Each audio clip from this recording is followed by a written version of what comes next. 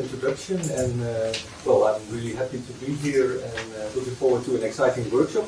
So what I'm going to do is just to give a very short introduction or an overview of my book. This is the title that was assigned to me. I've looked up in the, it means summary. We don't have the word in Dutch, but like, so that's what I'm going to do. And so yeah, my book is actually, well, the culmination of the end point. I mean, for me personally, there was a culmination of many years, almost 20 years actually, of work on scientific understanding. And one of my earlier publications was this other book, which appeared 10 years ago, an edited volume, which was contained chapters and papers on understanding, and it was edited by me and my PhD students, Kai Eichner and Sabina Leonelli. And Sabina is here as well, also on the program, and so she was also involved, and I'm really grateful for her contributions in this whole project on understanding. But my own work is then summarized or contained in the book, and that's what I'm going to talk about today. So my interest in understanding started when I realized that philosophers of science weren't really hadn't paid much attention to it for a long time. They were mainly interested in explanation. And why was that? Well, that was because, and here I quote Carl Hempel, understanding did not belong to the vocabulary of logic, but to the psychological and pragmatic aspects of explanation. So of course all of you know that Hempel did a lot of important work on explanation in his book Aspects of Scientific Explanation. He mentioned understanding and said, well, it's the pragmatic dimension, it's not really of interest to us philosophers who want to do a logical analysis of scientific explanation. So for Hempel, what was important was that explanation should be analyzed as an objective relation between theories and phenomena. And for instance, his own deductive phenomenological model was an example of that. And whether or not someone, a subject or a scientist, understands this relation is a psychological affair. It's a subjective, pragmatic affair. Some people maybe do understand, some people don't, but that's independent of the objective relation. And that's what they thought we should focus on. So so this is about understanding why. It's about the understanding that is provided by explanations. And of course there may be many more kinds of understanding. And in the next talk, Christoph will talk about dimensions of understanding, and that's the only thing about his talk that I know. I don't know the contents, but maybe he will talk a bit more about different kinds of understanding than understanding why. We'll see. But I'm focusing on understanding why. And I think that this traditional picture is misguided. It's wrong, because as well, most of us will know, and hopefully many of us will agree, today we know, by analyzing scientific practice in more detail, much more than the empiricists did, that models are central to explanation, that there's a central role for models in science and also in scientific explanation. Scientific explanation is typically model-based. And what does that mean? That means that you construct models. If you want to explain phenomena, you construct models that represent the phenomenon in such a way that a theory can be applied to it. And to construct models, to build models, you have to. There's no strict rules for it. You have to be creative. It's an art. So instead of just letting an algorithm run on, you have to make decisions about which idealizations to make, which approximations to make. In a word, a scientist who wants to build models needs skills, and that's the central idea of my theory of understanding. Now here we have some important philosophers of science, some of whom were and still are at LSE. That's where this work was done. So that's a source of inspiration for me. Now, models are important, and Sabina in her talk will talk about models, specifically about model organisms, and I'm looking forward to that because model organisms are of course not built, or maybe they are, I don't know. And do you need skills for that? And which skills? Well, she will talk about that, I hope. So That's later this afternoon. Okay, so my thesis is that skills are central and very important, and I have translated this or paraphrased this in the following idea that is related to the notion of intelligibility. My claim, my thesis is that to explain a phenomenon, you need an intelligible theory. Why is that? Because if you want to explain a phenomenon on the basis of a particular theory T, you build a model that mediates between the theory and the phenomena. And as I just told you, you need skills you need the right skills to build that model. And in other words, this means that, or this implies that the theory T should be intelligible to you, to the scientist who builds the model. Where intelligibility is defined as the value that scientists attribute to the cluster of qualities of T that facilitate its use. So the intelligibility of theories is a crucial condition for understanding phenomena. And what is intelligibility? Well, I just defined it. What are its features? It's not an intrinsic property of theories. You cannot say this theory is intrinsically unintelligible. No, it's a context-dependent value. It's the value, it's the aggregate value of all the qualities, the properties of the theories that are facilitating its use. So there has to be a match between the properties of the theories and the skills of the scientist. And well, what kind of properties are these? Well, here are just some examples: visualizability, simplicity, continuity, maybe some causal properties. You can think of many more. So I'm focusing on skills.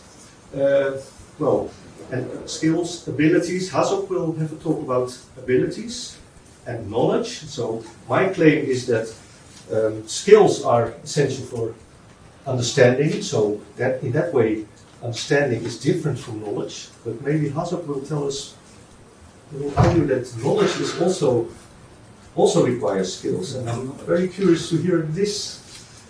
But we have to wait for a while and see what he has to say about that. Okay, so intelligibility and skills and understanding. These are the basic notions of my approach, of my account of scientific understanding, and they are summarized in these criteria here.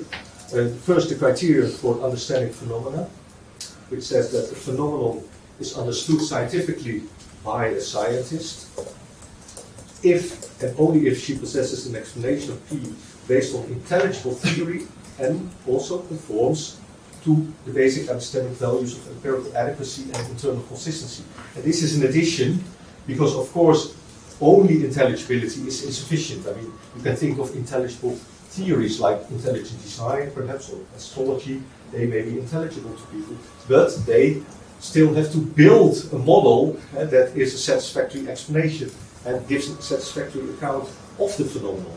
And that means that this model, and this model-based explanation, has to be empirically adequate and consistent. I think these are also values, but they are very important values, basic values. Now, intelligibility is in this definition, and intelligibility, as I already explained, is a contextual value. It's not an intrinsic property of theories. And so it depends on the context of the scientist, on his or her skills. Now you can say, how can you ever know that theory is intelligible for the scientist? Isn't that just a subjective matter, just an opinion or a value that someone may express? Well, maybe it is, but it's also possible. Well, it isn't. It's not. Let's say it's not.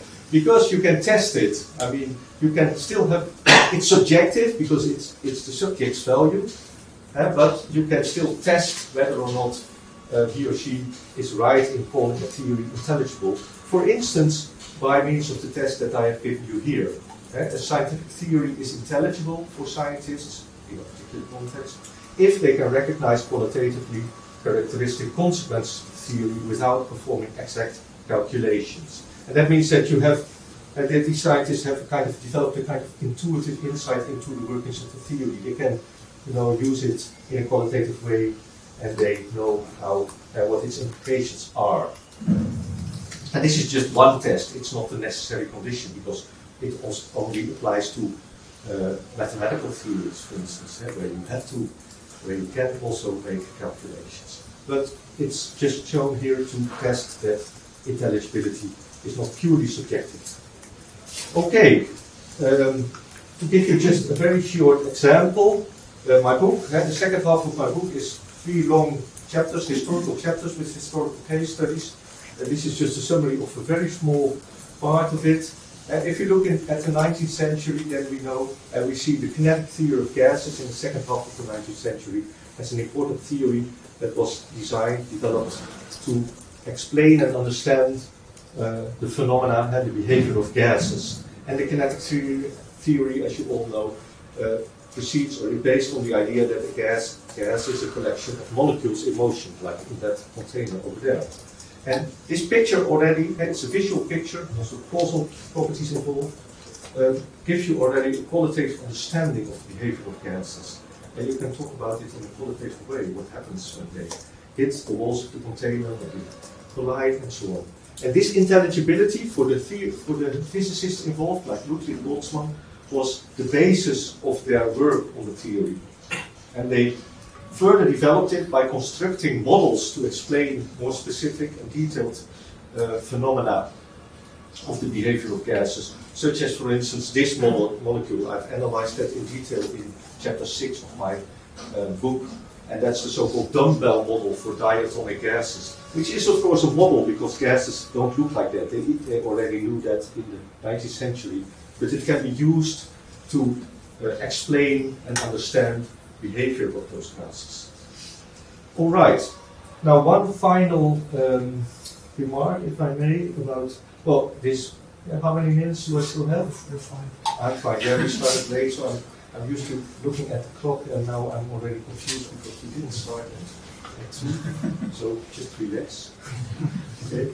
So this is just one case study, and I want to mention that many more cases. I have case studies in the history of physics, and my book is about scientific understanding. I'm not sure what the scope of this approach to a scientific understanding can be. I'm sure the physical sciences, maybe the natural sciences in general. More case studies will have to be done. Phyllis will be presenting a case study, I think, later in astrophysics. I'm looking forward to that, of course. We'll see. And finally, I want to mention one aspect of my account, my approach to understanding, and that is its non-factivist nature. So, understanding is not factive in the way knowledge is. Knowledge is factive. You can only know something if it's true. If something isn't true, then you cannot know it, right? But what about understanding? Well, my claim is, at least, that understanding does not require the truth of the theories that you use. And the models as well, they don't have to be realistic or as realistic as possible. So the theory should be intelligible in my sense of the word, but it doesn't necessarily have to be true. And also, if we have these model-based explanations, they should be empirically adequate, of course, but that means that only that they have to be true of the observable aspects of the phenomena, like this dumbbell model. It doesn't have to be the most realistic or the most accurate description of reality by itself. And this implies, and I think that's a good thing if you want to have a model that is, that works, that applies to scientific practice, that in different contexts you can have radically different, incompatible theories or models of the phenomena for understanding. So, Mauricio will talk about representation and understanding.